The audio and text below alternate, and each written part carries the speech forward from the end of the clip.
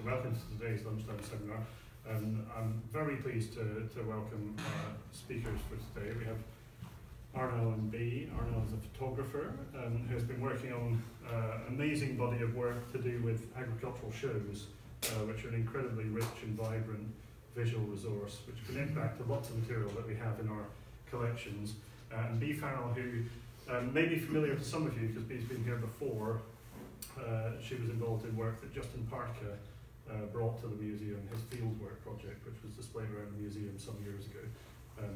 And Bee is an anthropologist and a writer and works on lots of really fascinating cultural projects that connect to the countryside. So, over to you. Thank you very much. Well, it's wonderful to be here, and thank you for the invitation.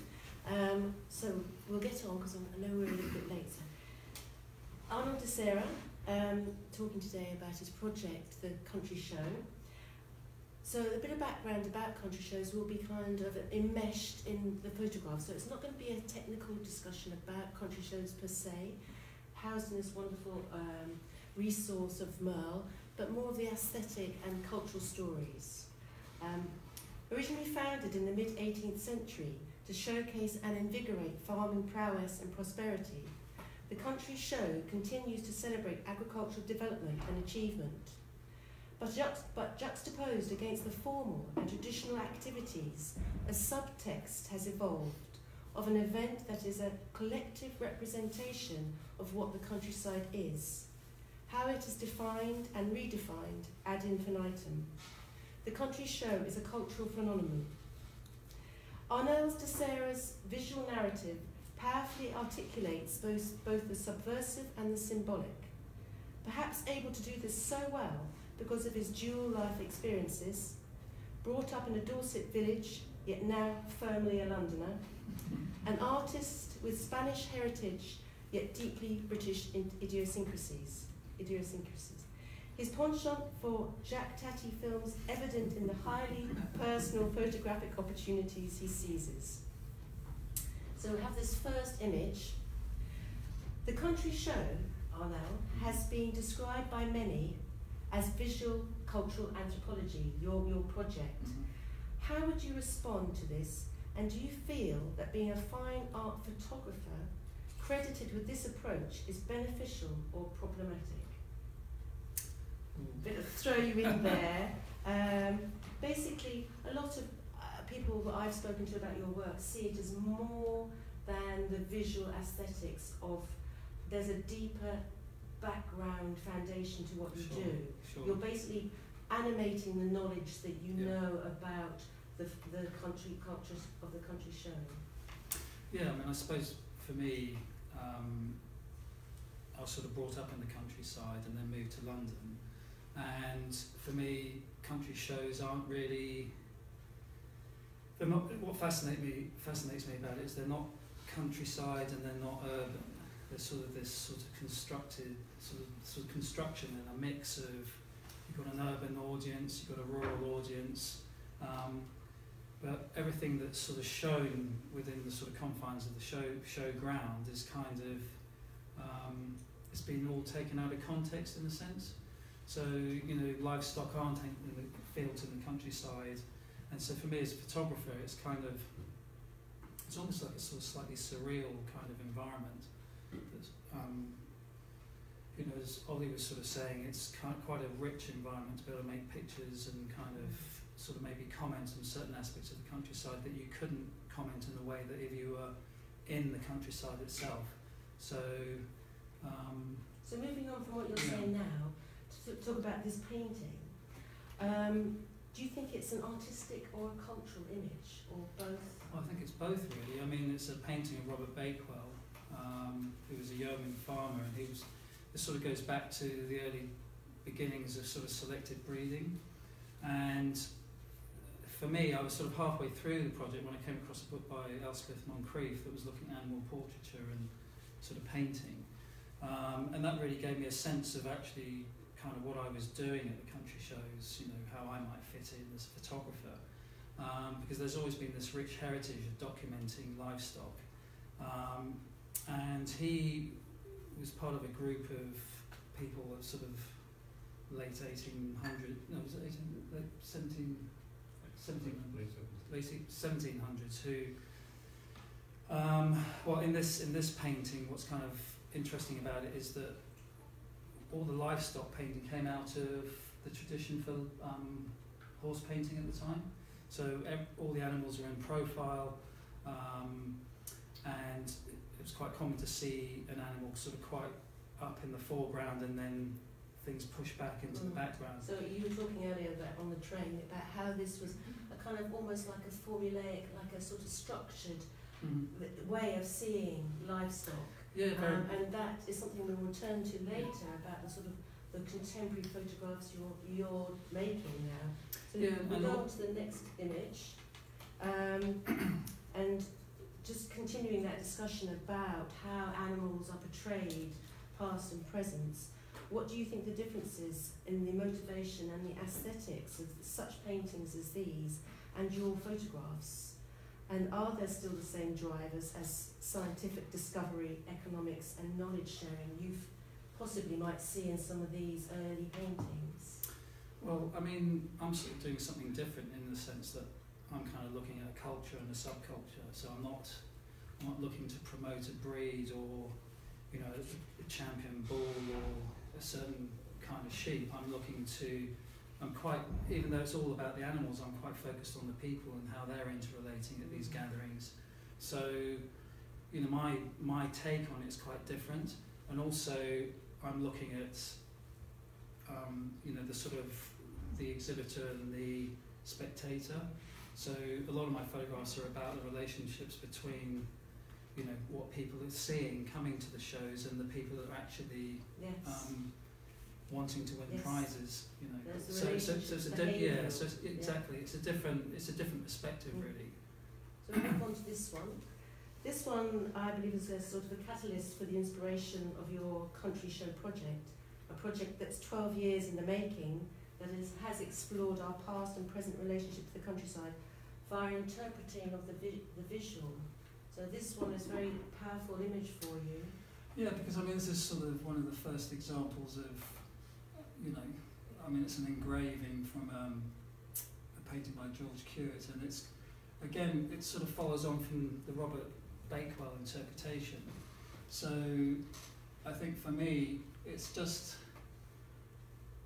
I don't know, what fascinated me about this particular book was, you know, it's like a long sort of history of sort of painting of these animals. Even people like Stubbs was sort of, you know, sort of, there's a number of sort of well-known paintings of sort of Oxford and things like this. So I kind of always had this sort of feeling that in the back of my mind, because shows and show societies will go back so far in history, you sort of think about country shows, especially if you're maybe from the town. A lot of people sort of think that country shows are something that are, you know, not particularly relevant to them and their lives, but actually it has a sort of extraordinary history that goes back, you know, a long time. Yeah. And secondly, if you look at the visitor figures for a standard county show, it's over 100,000 people that are visiting it. So if you equate that with all the county shows in the season, that's a lot of people in the country that are visiting, you know, these events. So this image here with no people, you know, it's very, very kind of symbolic in many ways of how the thinking was at the time. It's very different from possibly, we'll keep this one in, it's over here, but we're going to move on that very important piece of artwork there that I know there are a lot of research being held at Lyle here. But we'll move on to this image, which is a very different view of what is happening in the kind of liminal world of country and urban spaces, and how people connect to that sort of a very peopled place. So this is the Royal Welsh, isn't it? Grand Parade. Yes. Yeah. So what do you think this photograph communicates visually and culturally, and how we take over these spaces? I mean, the last painting was very empty of people, and it was very much about the landscape in the background, whereas this is basically human and animals taking over a space and making it their own for a short time, which is a particular characteristic of the country show. This image of yours, do you want to... Well, I think it's a good starting point because it's an overview of what a country show or county country show is. I mean, you know, the scale of the county show is quite different to, say, a more regional show or even, you know, very local town sort of show. But I like the fact that it's beyond it is the countryside itself. Secondly, you've got this swathe of visitors and you've got the grand parade, and effectively, you know, as I understand it, with show societies, they needed, first of all, they needed an audience, and secondly, that audience had to be entertained. So the main ring was always a sort of focal point as a place of entertainment to keep people perhaps who historically had moved away from the countryside to the, you know, towns and cities, who'd lost perhaps some of their sort of connections to the countryside, and this sort of developed as the show societies and their annual shows developed. So I think for me, you know, the Grand Parade is one of the highlights of you know, sort of county show, as it, you know, whether it's a 3 or 4 day show. The Royal Welsh, I think, is a 4 day show. But yeah, so I mean, just basically it's a kind of establishing picture that sets the tone for the story. Yeah. Sets the sort of performers in a sort of a theatre of activity. Absolutely, yeah. It's a theatre. It's a very powerful shot because it's beautiful in its patterns with the linear, very linear rows of animals, very ordered, and then the kind of mass of people, which, you know, it's very much about, in your photographs, about relationships, whether that's people to people or animals and people. Yeah. Which is very interesting in those different sorts of visual pattern makings that we have. So we go on to some images here, which are humour softens criticism and visions. Photography is the perfect medium for highlighting the absurd, the perplexing and the charming.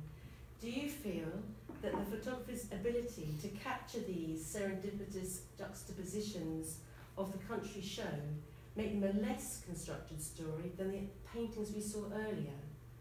Or is it more that these are interpretation and the paintings from a couple of 100 years ago are representation, or is it all a bit of a mix? Well, I suppose I'm kind of reinterpreting. I mean, I'm not representing in the sense, because I'm interested in how people behave and interact with each other. So if you just take that idea and then we're in the country show, you know, for me, my photography is very much about how we interrelate, and there's also a slightly absurd side to how we interrelate.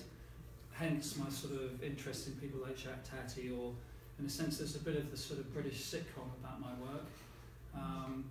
And I kind of use humour to sort of tell the story of the country show. I try to take it somewhere where, you know, I mean, I mean, for me, this could be at the British seaside. I mean, it's a sort of slightly stereotypical view of things, but it's, again, you know, people arrive in their classic cars, they sit down, they have their lunch, and they sit there for the entirety of the day, then they get back in the car and go to the next show, which, you know, each to their own. But I mean, it's such a complex environment, the country show. That's another thing why I love it so much, because there are lots of things that actually have absolutely nothing to do with agriculture or livestock or whatever. You know, it's a real melting pot of people.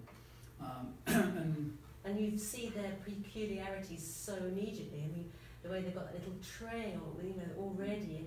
We were talking on the train about stereotypes and the fact that in stereotypes and some of these images, it could be that you're seen as being judgmental.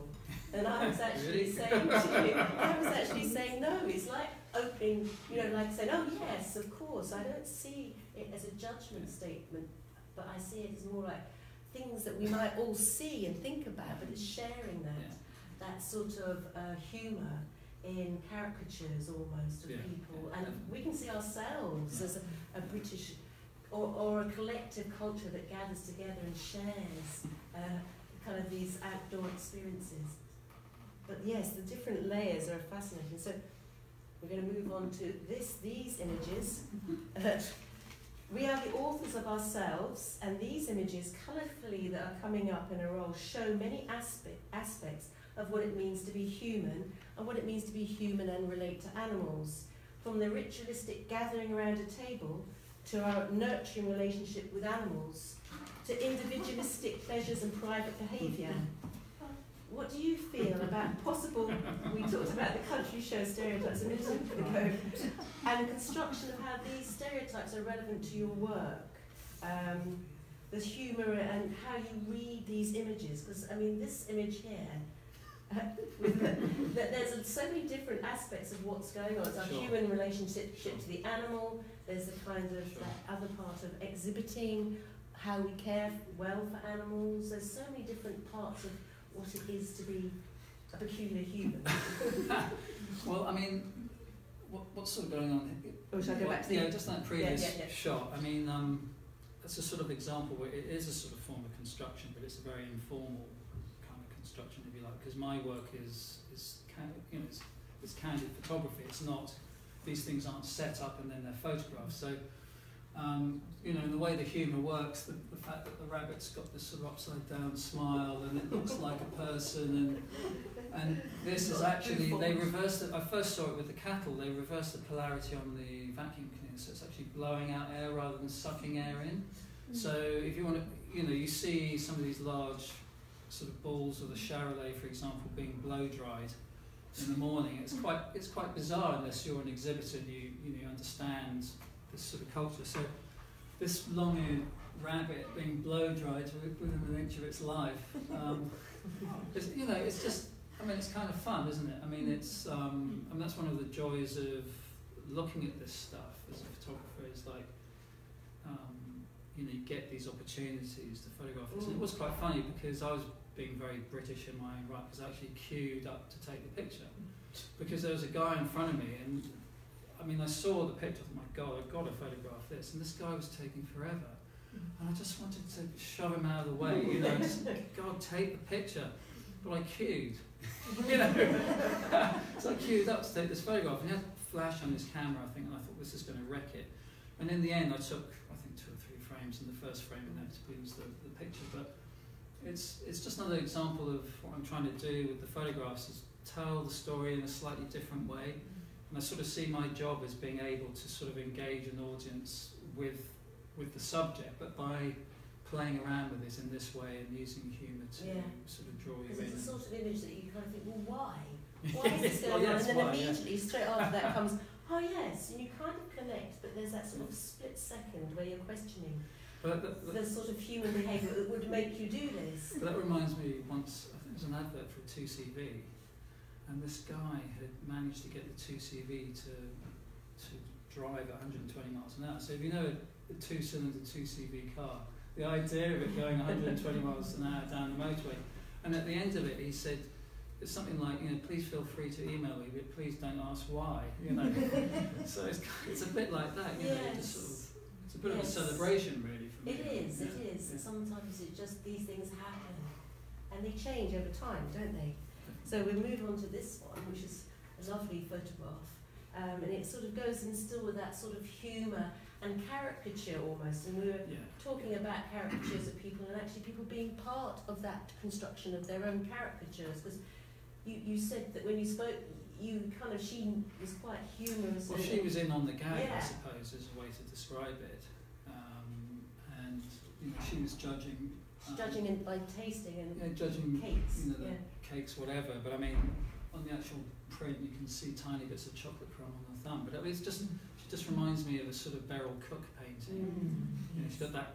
You know, when we talk about a caricature or a stereotype, in a sense, she just, you know, sort of fitted that for me. And I just love the jewellery and the earrings. Sort of are quite wavy, like her hair's a little bit wavy. And I think it goes back to my childhood as well, because as a kid, you know, we brought up with certain things, and you know, Beryl Cook, Thelwell, if anyone's familiar with Thelwell, and the usual sitcoms that you'd have grown up with. You know, for me, they're sort of all informing. You know, you see certain things that you relate to, but you don't necessarily know why at the time you're relating to it. But it plays a part in my picture making. So yeah. So wonderful.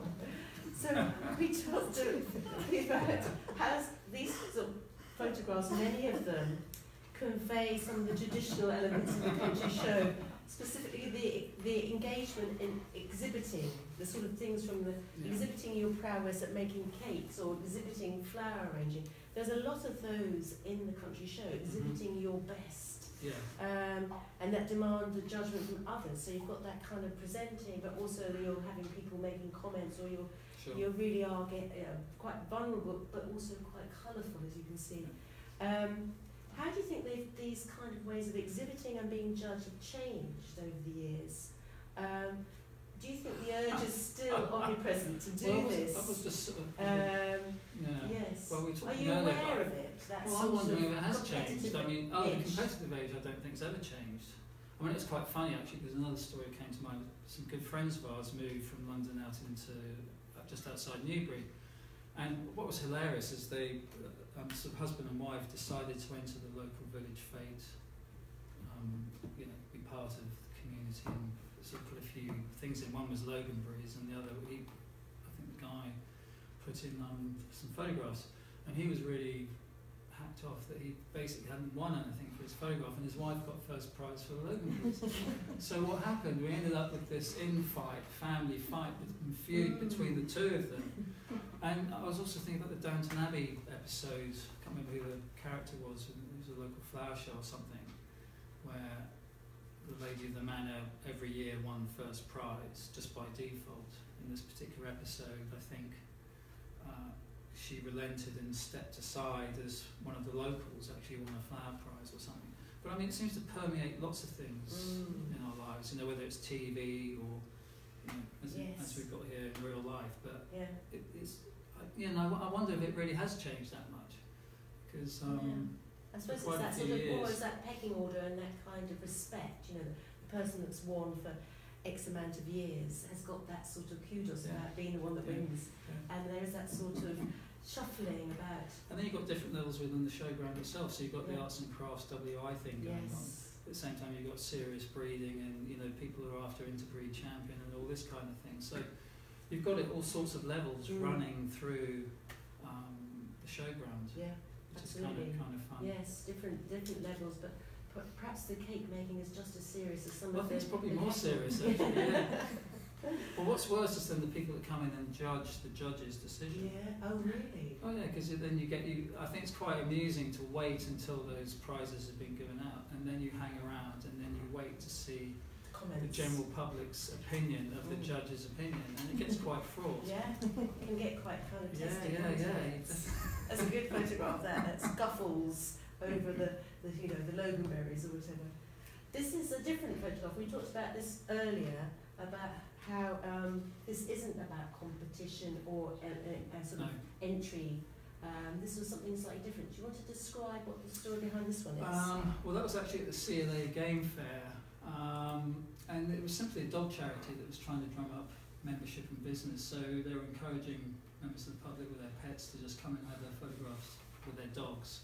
But obviously, what I liked about the fact that you can only see the owner's hand rather than the owner, and also the gilt frame, because again we go right back to the Robert Bakewell image, or we go into any sort of major art gallery, everything's heavily gilded around a lot of these paintings. So and I like the fake grass that the dog sat on.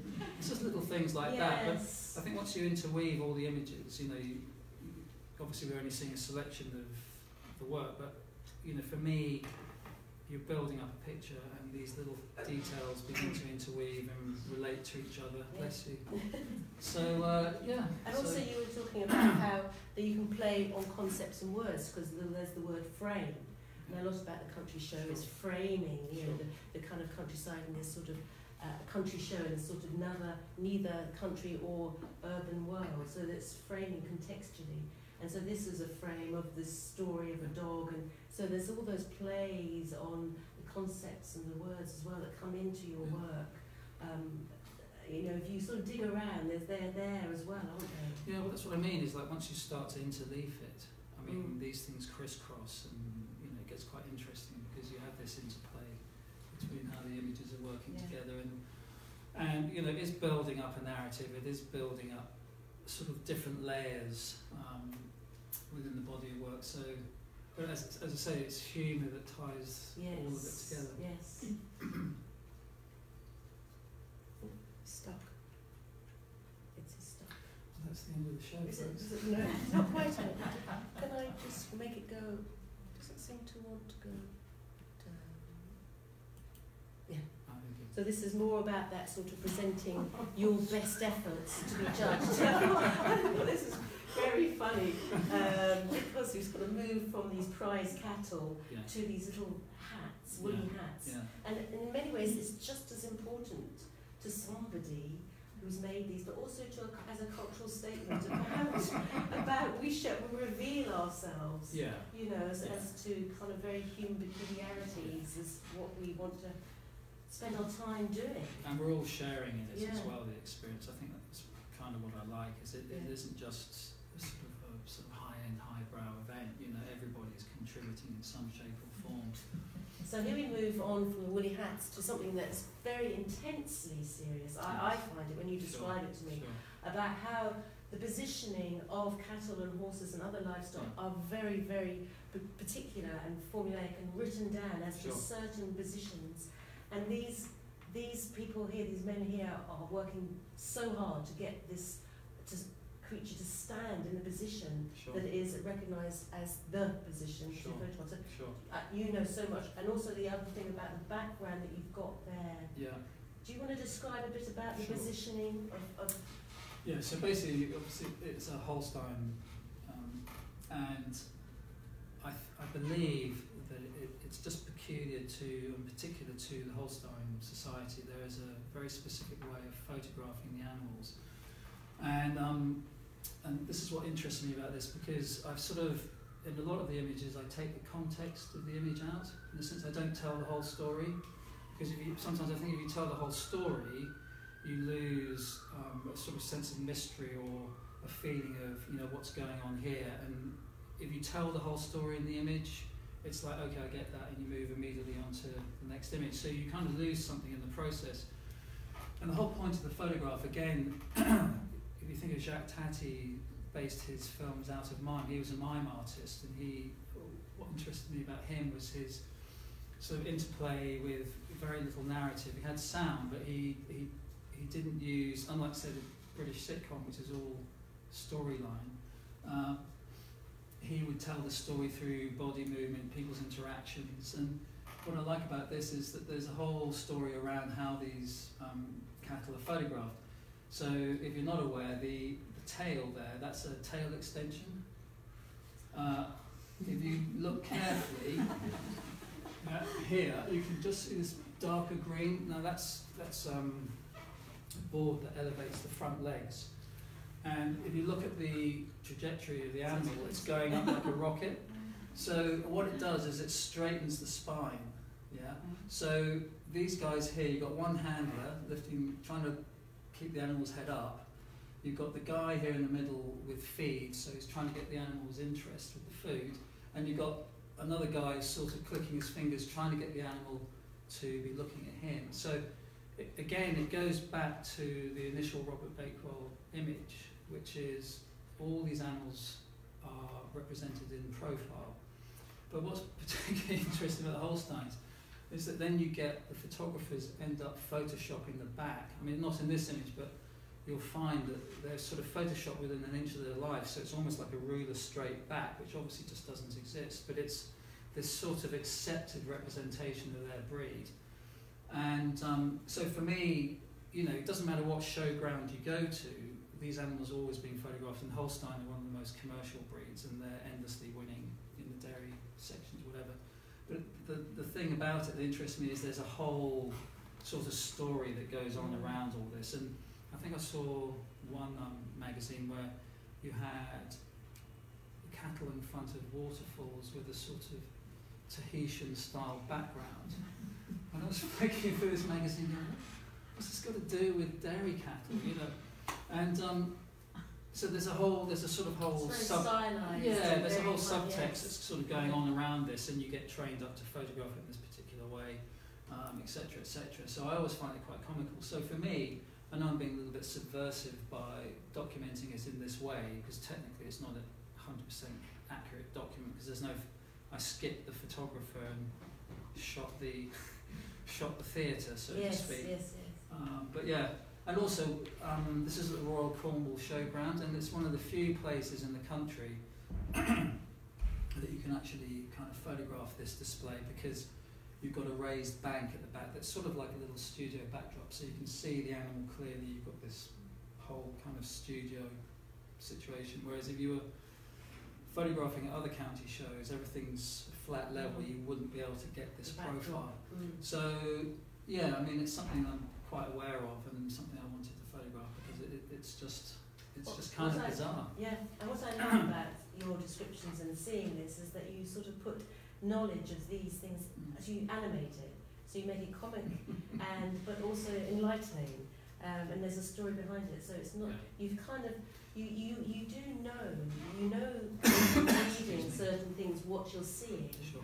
and that is kind of captured in a very sort of accessible way, which is I think is very interesting. And we go on to this as well, very similar sort of. Yes, I mean this is idea. at Royal Welsh, and you know these stands are beautiful. I mean Welsh cobs. I think it's Wednesday traditionally. You know they have a whole day set aside to this, and I think this particular year was a complete mud bath. Hence, you know, it's sort of splattered everywhere. But I also like you've got this beautiful animal, and I suppose the normal way to represent it would be to sort of photograph it to its maximum, if you like. Yeah. Whereas what I like about it is we've got McDonald's underneath Yes. it and beer. You know, so I mean it's not kind so of glamorous, maybe. yeah, but I mean I think it's also telling the story. Yes, you know, yes. so It's those juxtapositions, isn't Exactly, it? Those kind of exactly. clashings of worlds, you know. There's that sort of very stylised, beautiful creature against these kind of very cheap plastic signages. you know, And it's like with the Robert Baker and putting Kentucky Fried Chicken sign behind it. yeah, You know, it it's makes kind you of think more. exactly, Yeah. exactly. Yeah. Same thing here. Yeah, similar thing here. I mean, you know, if you want to control the pigs, you basically need that board to direct them. Otherwise, it's complete mayhem. And then again, you know, we were talking about humour. You know, I'm not trying to laugh at. I'm trying to laugh with. Is a way that I'm not a satirist. My humour is quite gentle. Yeah, exactly. And the reason I'm saying that is because this steward, for example, he chose to have a bit of a laugh and wear his British tie. The fact that he's got his newspaper rolled up in his pocket, you know, it's things like that you know he's describing himself in a sense. So I like that kind of information. And then you know the way the cane is kind of, you know, the inevitable end of the pig, kind of symbolically speaking. But I mean, I like, you know, that's what I'm kind of looking for. I can't say that when you're taking a picture, you know, all these elements are buzzing around your head, but certainly that's what's happening in that narrative. So that's kind of what I'm after in the images. And a similar thing here, you know, we've got the stalkers giving a demonstration, but again, for me, what was that Great Yorkshire Show? I think I love the yellow plastic gun, you know, and the little tags on the socks match quite nicely visually with the yellow plastic. But also, it is a spectacle, so you've got the audience behind. But for me, when I was taking that picture, I was imagining the Munros behind, because in a sense, if you sort of scrub that out and you put the Munros behind, that is kind of what we're looking at. So for me, I'm not saying you see that in the photograph, but for me when I was taking it, I kind of had that in mind, in the sense of like, oh, there's the audience, but actually what it would be outside of the show space would be Munros, Hills, etc. So you're sort of changing the context, exactly, changing, exactly. and then the stories that we see, and you see. Yeah, and in the sense, this is what a good example of why, for me, it's so fascinating, because you know the showground is removing that context from where it's all come.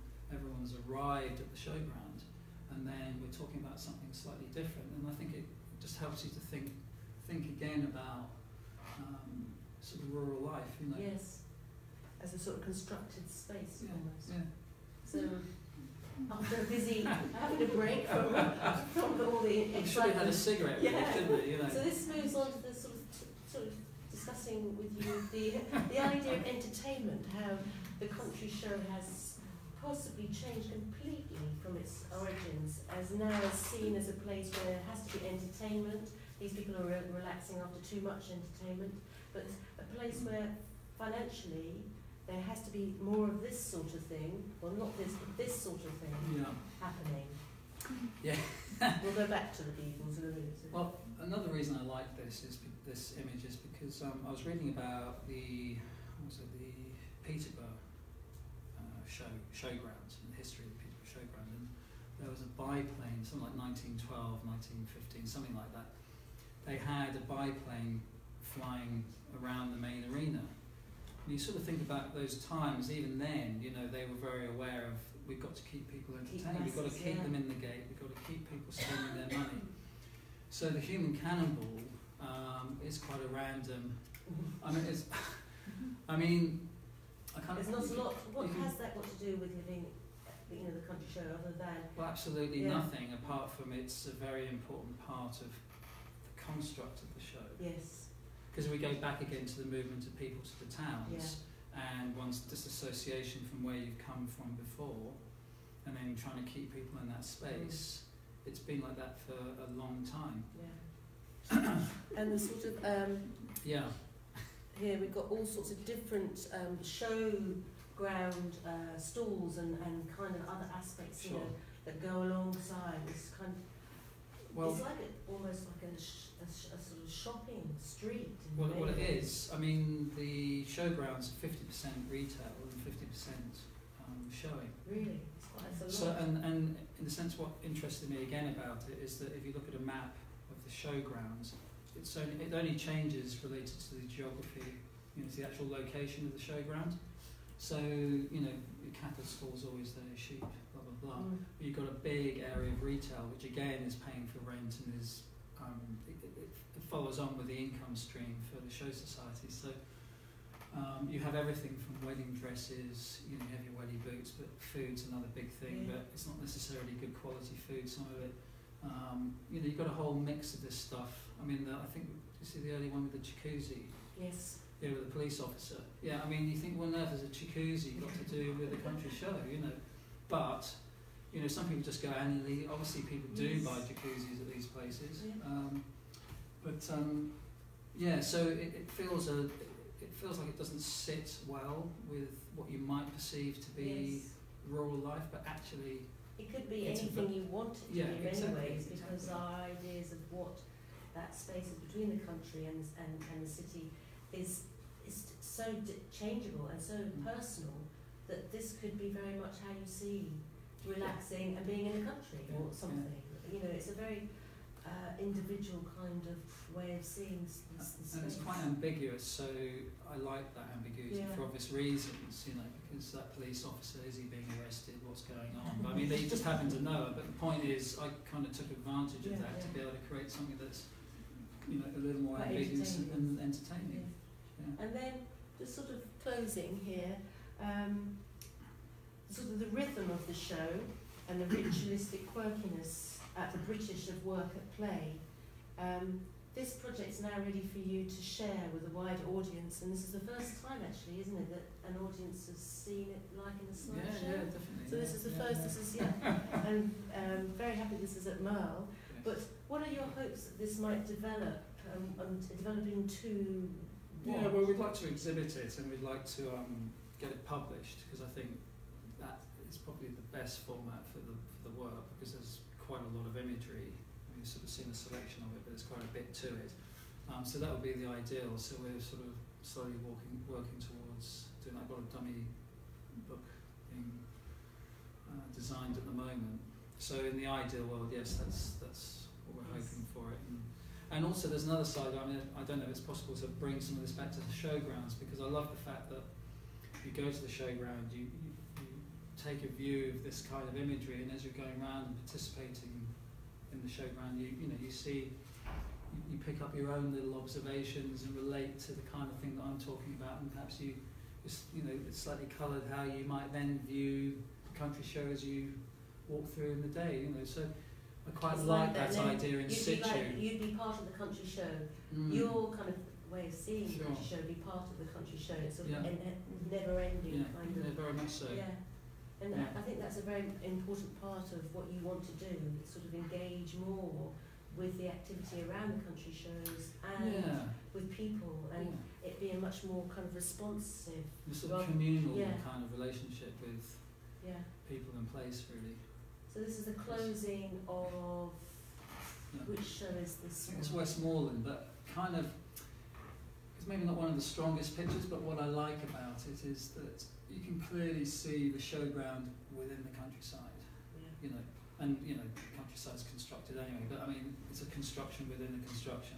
But I love the fact they're just taking the welly boots Yeah. off, so that's effectively what we do, isn't it? We Yeah. chuck our welly boots in the car, we drive to the show, walk around the show, come back, take our welly Take boots off off, that welly part boots off, and The off we go again. experience, So, yeah. so there's a sort of reference to that sort of day tripping as well. Yeah. Yeah. Well, thank you very much. I think is it good for some questions? Or Yeah, I think so. I think can I leap in and ask Yes. a quick question, make a comment to you first, and then we'll put it open to the floor. One thought is, I suspect Peterborough 1920s was probably Alan Cobham, who had a famous flying circus, which my own grandfather went up in the 20s, I think. Probably at an agricultural show, I think. So you could go up in the flying things, a bit terrifying.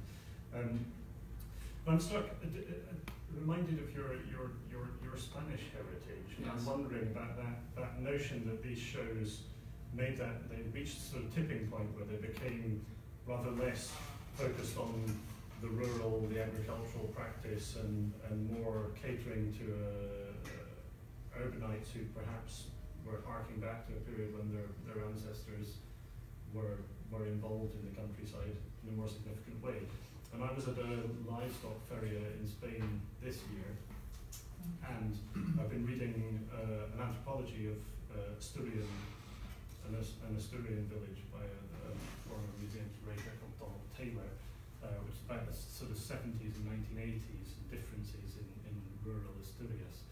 And in that, he talks about the significance of people coming back to those shows. So even when people have gone off to the cities to work, they're still coming back to those little festivals and ferias in the countryside and re-engaging with family, but also sort of maintaining the same social networks between villages and things. And I wonder, I think in the UK these things have moved on quite significantly from there, because we're not just one generation removed, we're several generations removed in lots of cases, and sometimes even more. But I wonder where you think they're heading. If that's a sort of direction that these sort of shows are moving, and you know, sometimes going back to Spain, I can see those sort of slight origins still in practice. In what way what exactly do you mean in terms of where they're heading? Where they're heading in terms of that relationship between the urban and the rural, those sort of blurring of boundaries, are these going to become more important contexts, do you think? It seems like a very important time to be capturing them and recording them in the way that you are, but do you think they'll change and evolve in other ways? Yeah, well, I think historically they've evolved as well, in the sense that, you know, you look at, you know, a lot of the showgrounds are more permanent now. They're not, you know, the East of England, you know, that picture you saw of the fox hunting was the old showing part of the Peterborough showground. They had a new, the East of England showground, I think they had a new one built some time ago, a more modern pavilion. But I think you know, TV's played a massive part in it, and I think, you know, people in TV have been quite smart because they've picked up on the audience figures. So I think people began to realise that actually there's a lot of people visiting these shows. It's not, you know, it's not like 10,000 people. I mean, we're talking a lot of numbers. So rather like the social media thing, or you've got to have a certain following before you get something published, because publishers want to see that there's so many people taking an interest in whatever it is you're doing. And I think they really picked up on that. So TV, I think, has helped in getting people to have an interest in you know, the country show as a sort of spectacle, something to visit. And I think also, maybe I'm just guessing here, but maybe it ties in with a bit like the National Trust. You know, places like the National Trust where, you know, if you need to sub, you know, a charity or an institution or whatever, you need those people coming through the gates, and the obvious place to look at is families. So, as a, you know, the National Trust are heavily promoting families and what you can do in this space, almost before they're promoting the actual space itself. So we're into a sort of lifestyle discussion, aren't we? And I think that's something that, you know, maybe contributes to perhaps how the shows will develop over time. Maybe, I don't know, but I think you're right. I think interesting looking at the Spanish show. It seems that, you know, at a certain point, X generations away from this sort of the original shows, they do change, the integrity changes, and it's seen as a sort of money-making opportunity, but also a connection with communities around in the area. So, and that's where the entertainment comes in, because there are people wanting to come for different reasons other than see what actually the country show used to represent. So, can I just make one point? I think, okay, we're talking community. I think it depends on the size as well. So a county show is exactly that. It's the whole county, it's the focus for the county. But I think if you begin to look at what I call the regional shows, much smaller shows, the one-day shows, I think you see a lot more community involvement in that thing. So, I don't know, there's another example. Willicombe Fair is a sort of country show, but it's also grounded in fair history and its own kind of personal history, I suppose. But everybody comes to that in that region, you know.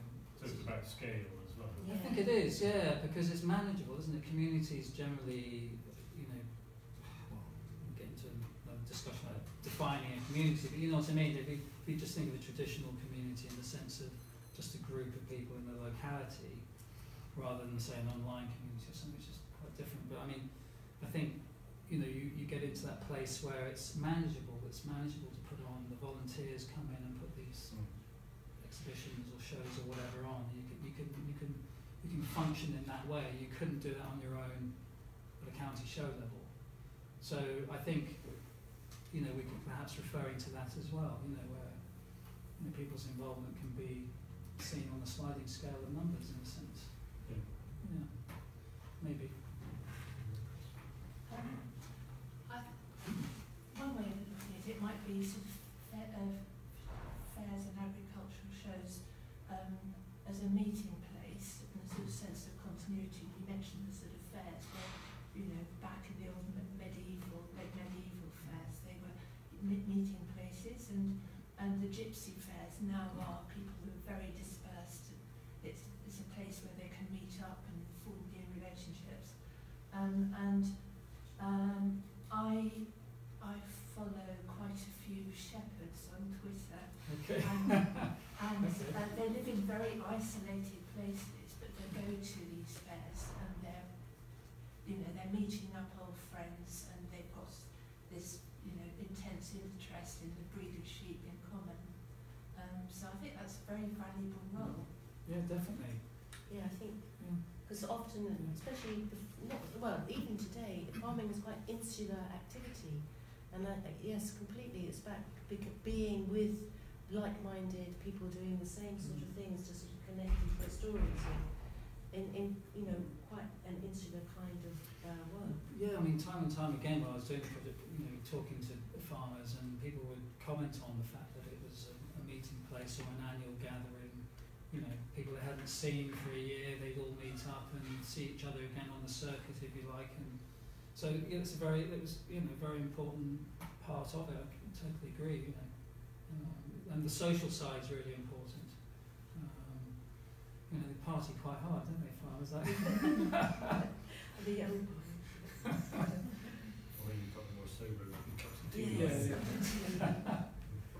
Any other questions or comments?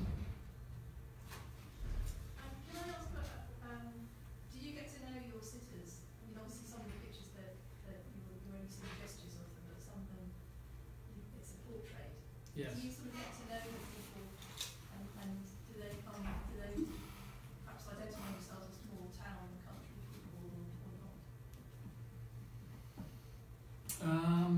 Well, first of all, yeah, there are groups of people I keep sort of talking to and meeting, particularly around the cattle lines, I think, because there's effectively a circuit that they're all on where they're showing animals at the main county shows, their key county shows, you know, Norfolk, Cornwall, Great Yorkshire, Royal Welsh, and especially with the Royal show closing, you know, particularly, you know, you'd see the same faces, you know, and sorry, what was the second part? Well, I was just wondering if you get to talk to them, whether your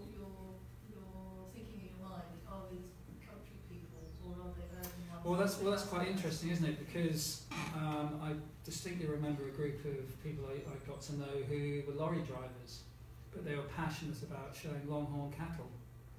And you can assume they're all country people, or they've got farms, or they're farm managers, or life, and you think, oh yeah, these people are all to do with the countryside, but they're not necessarily. But I think it's you're talking about sharing a passion, and I think that's what these people are all sharing, is that passion. Just a different, they're coming to it, I think, in different ways. So yes, it did get to know quite a lot of people, and yeah, I miss it. I do miss it. Yeah. It was that or divorce, basically. Claire, thank you. Did you have a favourite show to shoot at? Yes, I do actually. It was the Royal Norfolk. Sorry, who was? Right, sorry. Yeah, it's the Royal Norfolk showground. I don't know why. Yeah, it's funny. Each place has a slightly different atmosphere. You can't necessarily describe the difference, perhaps, but definitely they have their own atmospheres. And the Royal Norfolk, for me, I had a lot of affection for. I think it's just something to do with the layout, something to do with maybe the range of activities that they'd be showing. So you'd have a lot of traditional craft. They were very big on the cattle, the heavy horses, because of the Suffolk punches and things like this. They had a very strong what would you call it, representation, or a strong program around them, and a history. But it was just something about that particular showground that I loved, and I always loved going there. But particularly that, and the Great Yorkshire. I don't know, I'm just buying into their marketing, but but yeah, I'd say the Royal Norfolk showground for me was the one that I liked the most. Even though it's not your favourite, we are hoping to entice you back The to the Berkshire. at some point. No, but maybe that wasn't a diplomatic answer. But again, the Berkshire show is a very different show again, and also what I liked about it, I mean, it's not the mainstream element of it, but obviously if you keep going to all these different shows, you really see the differences, and they have a huge section on coaches. So that was kind of fun. It's sort of pushed into the back of the showground, which is a shame, but I mean, it's great. I mean, visually they're fantastic. So I'd advocate going to that. Definitely, if you come back to it.